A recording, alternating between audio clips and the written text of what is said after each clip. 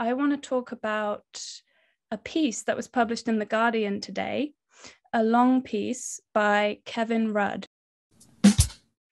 He was in charge of Australia from 2007 to 10, and again in 2013. He's Australian Labor Party. And Kevin Rudd is a Mandarin speaker who had a diplomatic career before he became Prime Minister, and he's a bit of a China hand. He's got a pretty good knowledge of China. He's quite well respected, I guess, within sort of China watching circles. And he's got a book coming out called The Avoidable War: The Dangers of a Catastrophic Conflict Between the US and Xi Jinping's China. And so The Guardian have published a long excerpt from the book today, and I just finished reading it. And in this excerpt, he mentions the Thucydides trap, which I'm sure many listeners will have heard about. History of the Peloponnesian Wars? Yeah, exactly. And we should have Arjun on, actually, to talk about this from he fought in the Peloponnesian Wars, Arjun, I believe. Oh, it wouldn't surprise me. Wouldn't put it past him. So anyway, the Thucydides trap is a term that's been thrown around quite a bit in the past, I would say 5 years, and it's based on this idea. So Thucydides was an ancient Greek historian writing in around the 5th century BC in Athens. And he wrote a history of the Peloponnesian War, which was fought between Sparta and Athens, and which Sparta eventually won. And in his history, Thucydides concluded that it was the rise of Athens and the fear that this instilled in Sparta that made war inevitable. So it's the idea that a rising power has a great kind of disruptive potential to an established power, let's say a large, well-established empire. And a few years ago, I'm not sure exactly when, but a professor at Harvard in the political science department called Graham Allison, he developed the notion of the Thucydides trap. And I'm going to quote from him. He says, "This is that there is a natural, inevitable discombobulation that occurs when a rising power threatens to displace a ruling power." And he was particularly writing about this in relation to the rise of China and its effect on the established kind of hegemonic power of the United States. And so the critical thing here is to note that he's suggesting war is actually inevitable when these dynamics are present. And in his piece in The Guardian today, his excerpt from his book, Kevin Rudd kind of picks up on this and suggests ways in which this war, potential war between the US and China, is not actually inevitable. And he lays out a few ways of basically ensuring that it doesn't happen. And it's very interesting. I recommend it to everybody. It obviously is a very scary thought, but his argument is basically that we need to really be thinking about it in order to stop it. Right. I want to talk about this in a second. Thucydides, they say history is written by the victor, right? But he was Athenian. The Spartans, they didn't have their own historians to I thought history is written by the people who win. That's bizarre. Athenian culture was pretty advanced at the time, and I'm not a classicist, so I'm not gonna be drawn into this by you, David. But so we have to avoid a war with China. The hot spot would be Taiwan.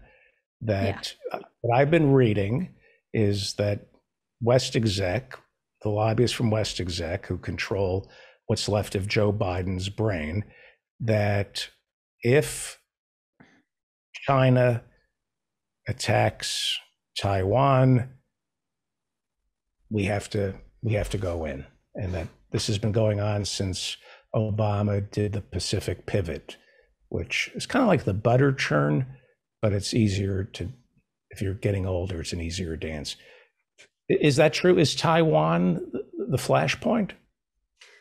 I think Taiwan is the most likely flashpoint, yes. But that being said, and I think I mentioned this a couple of weeks ago on the show, I don't think it's as hot as people think it is right now. I think that, especially given what's happening in Ukraine,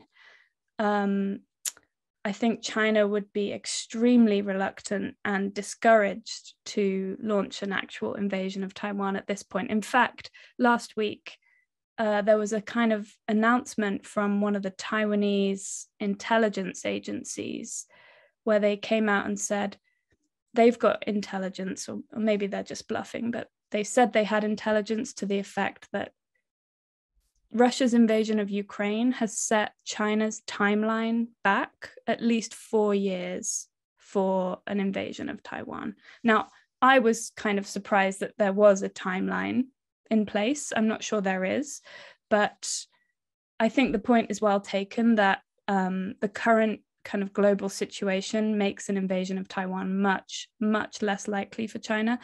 And you have to remember that right now, the Chinese economy is in a bit of a rough spot. There are currently lockdowns in Shanghai that people probably will have heard about. There are some stories that some people in Shanghai are not getting enough food.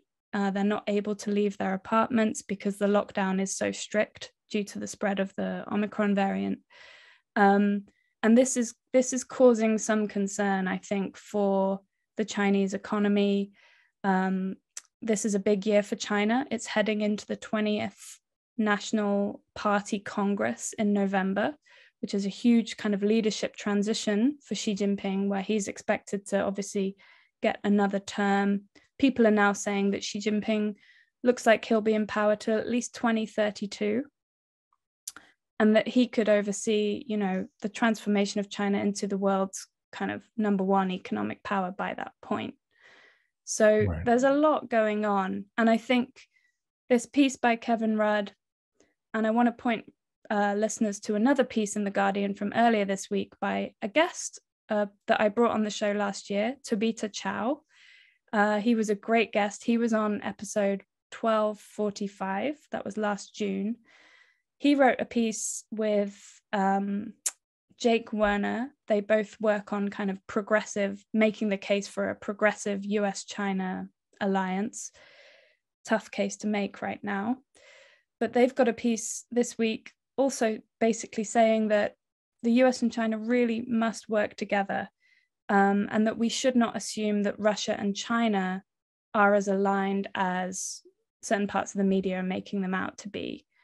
I think for those two writers, for Jake Werner and Tobita Chow, I think their position is that the US has basically pushed China away, and China has no choice but to align with Russia, given that the US keeps keeps kind of rejecting its overtures. Right. I'm not so sure about that. I mean, I think China kind of gives as good as it gets, but I think their point is a really important one, and that we should distinguish between China and Russia. I think Russia, on the one hand, is a rather disruptive revisionist power. I think China can also be seen as a revisionist power, but one that is much more constructive in its revisionism. I think China wants a place at the table. It wants to help to construct whatever this next world order is going to be. I'm not sure it has the aspirations to hegemony that certain corners of the right, I think, ascribe to it. So, right. Taiwan's economy, how is it doing compared to China's? And what does China want from Taiwan? Is it what they want from Hong Kong? Why would China want to invade Taiwan? And what does a progressive foreign policy mean? Those are three separate questions. You can decide which one you want to answer. Okay, why does China want Taiwan? That has to do with history, and that's kind of the territory that I'm most comfortable on. So thank you for that. Okay. China China has long claimed that Taiwan is a kind of inalienable part of its national sovereign territory.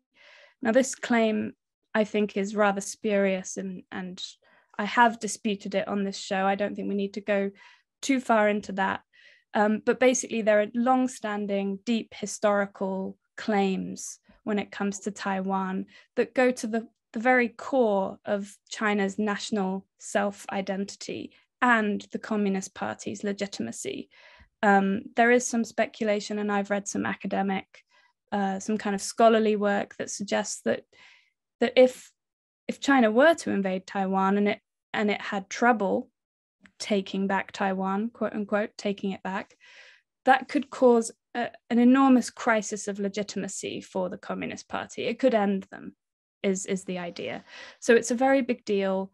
It's because there are relatives. You have it's brother against sister, sister against brother. Is that it's I would say it's not quite on that level, in the same way that we see with Russia and Ukraine. There's a lot of this rhetoric of brotherhood and fraternity around the relationships between Russia and Ukraine, which I think is right. Taiwan is a bit of a different beast. Taiwan has, since it was occupied by Japan in 1895, and even before that, Taiwan has been developing along a separate trajectory, and it's sort of developed its own national identity, its own kind of Taiwanese nationalism, which is a much more inclusive nationalism than the one that you see in, say, Russia or China. It's a nationalism based on shared values, based on kind of civic engagement, based on voting. Taiwan has a very vibrant democracy. And so why would America care about it then? Well, America could learn quite a lot from Taiwan. I know. I'm saying is why would we be protecting that kind of government? Well, go ahead. I'm sorry.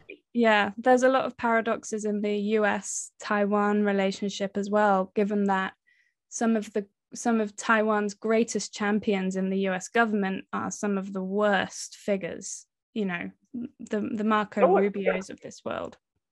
Well, I would love, hopefully you're going to keep coming back. I would love to learn about Chiang Kai-shek, how he left mainland China. And I don't know why he ended up on Taiwan. I would assume he lost a civil war to Mao and Zhou Enlai. And there were people who went with him, and these would be, I would assume, fervent anti-communists. Yeah. And so they decided to build a culture that was the opposite of what they called back then Red China. But you said it was occupied by Japan before that. So there are capitalist roots on that island. That's fascinating. It's a real melting pot, Taiwan. There are lots of influences, and what it's developed into is something that I think no one, the Japanese nor the nationalist Chinese, could have envisaged. It's there are Aboriginal influences on Taiwanese culture that are also really, really interesting and have deep historical roots. So we can definitely talk about that. Yeah. And the kind Taiwan, I'm sorry. Sorry. No, go ahead. Well, Taiwan is kind of colonizing China economically. Foxconn is a Taiwanese company, making all our, and they're enslaving the Chinese worker in part. I think I can't pronounce where the Uyghurs are. Xinjiang. That they're part of the Foxconn enslaves Chinese people at their factories. So that's there are the Taiwan and China economically are intimately entangled, and I think for China China would say that actually Foxconn is doing China a real solid. Like it's contributing to their economy, it's creating jobs. It's quite well respected and well thought of in China.